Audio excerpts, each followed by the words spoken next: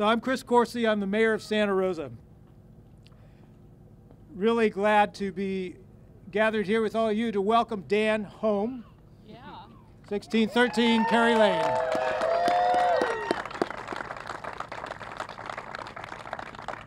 I know this means a lot to Dan. He's going to sleep here tonight. But this also means a lot to the whole community.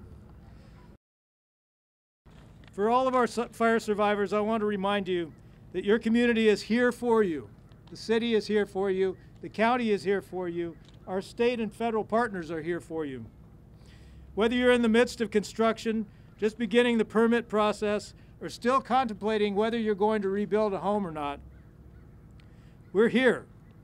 We're here to address your challenges, to make sure you get back into your home.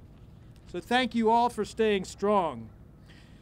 And now it's with great pleasure that I and the Vice Mayor, Chris Rogers, are going to present you the certificate of occupancy for your home.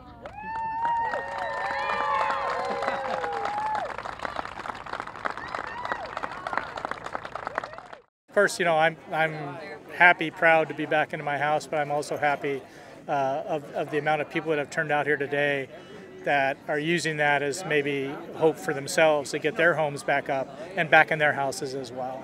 Well, it's a symbol of hope and progress, but it's also a real concrete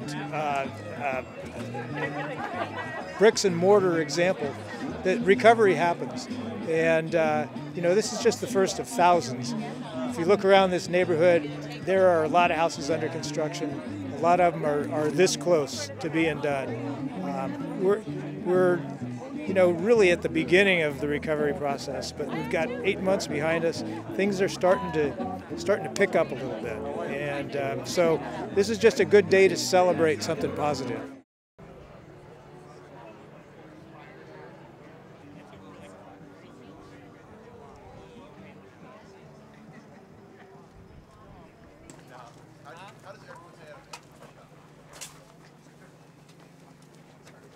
Yeah, welcome, man. All right.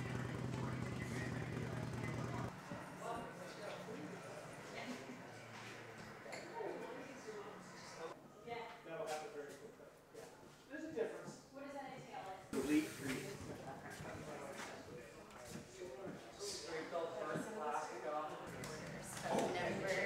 How would you want me to do that? You want to put it on your phone? Yeah. Okay.